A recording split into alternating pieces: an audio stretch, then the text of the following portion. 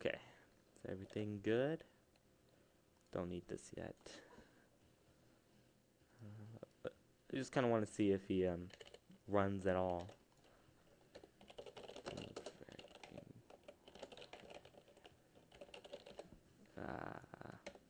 Separate that.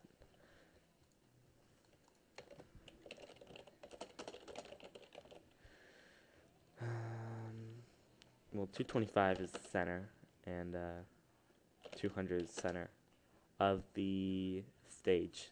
It's the default 550 by 400.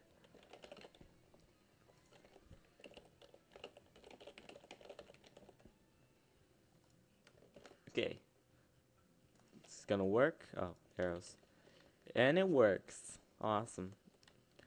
Guess I'll do the collision now. That should be wicked easy. Basically, I'm just gonna say if this dot x plus this dot x velocity minus this dot width over 2 is less than, no, yeah, just less than, equal, less than 0, sorry, then I'm hitting the left wall. So this dot x equals this dot width, and this dot x equals 0. Try and explain this to you. Okay, you have a velocity of -7. Your width is 20, so I'm going to say your position is 15. Now, you are here. Next frame, you will be here if you add the x velocity. So I can check, since the x is in the center, I can just check if your x plus the velocity minus half of your width, did I write? Yeah, half of your width is less than 0, then you're on the left side. Here, you're also adding your x velocity, because think about it. If you're going left, your x velocity will be negative, and if you're going right, your x velocity will be positive. So it works out. So here, you're here one frame, here the next. You just add on your width divided by 2 on top of your x and your x velocity, and you'll know if you pass it or not. So I'll write that right now.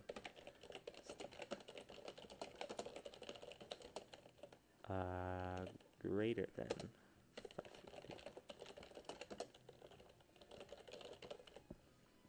Oh, I need to miss something. Okay. Oh yeah. See this? This is what I was talking about. I would get errors by not having default values on the player, just because I had a stage value there. Oh, see? Hits the wall. Perfect. Hits the left wall? Yeah.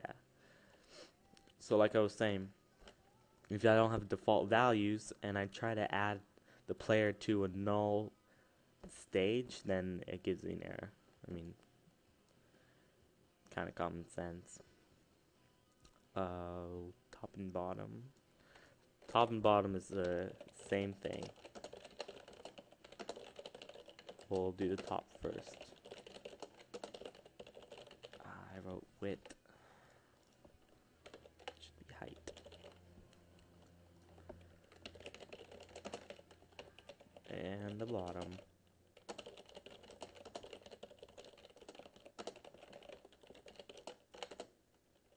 Oh. Greater than 400.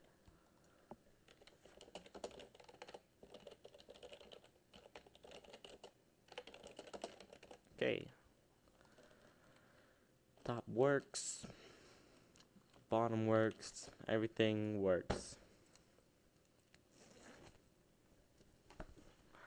So, now what?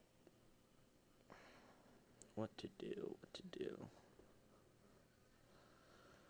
I kind of want to do enemies last, along with levels. preloader done. Man, I hope this thing doesn't take too much time. I don't want to have to upload a bunch of videos. I guess I'll do the bullets. I mean, why not? Okay, so I guess my idea with this is I'm going to have a gun movie clip on the player, and yeah, I'll have a gun movie clip on the player, and that is gonna be part of the gun class.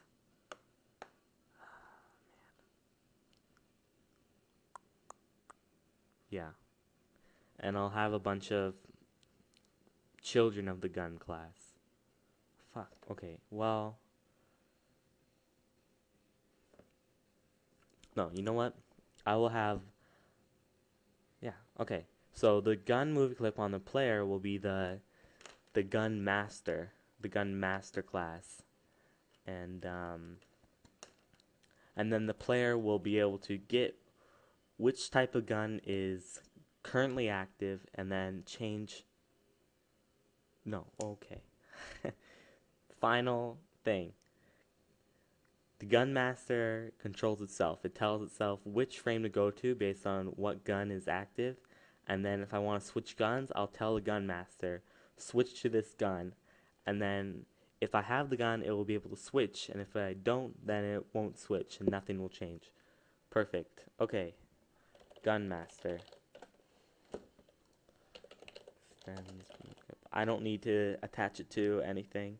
And I don't need to set the coordinate position of it because I'm dragging it onto the player. So I need to know the current gun. I'll make it public. Current gun.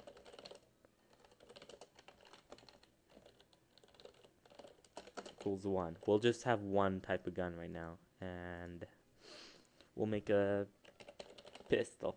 No. We'll make a general gun class. And this is gonna evolve as we go along. So what I want. Well, I'll do ammo later and reload later. I want fire rate and type of bullet. Okay. So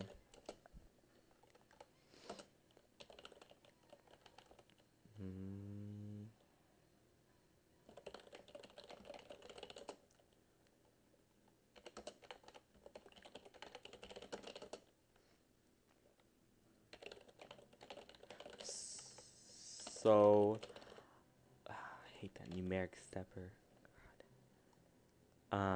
The current timer will just be a simple number, and every frame where I'm waiting to shoot again, I can add to cure. I meant to say current. Cur fire timer. So when I shoot a bullet, then the cur fire timer will add 1 to itself every frame until it exceeds the fire rate. So that's a pretty simple way to do a delay. I need a canned fire. So this should work pretty smoothly.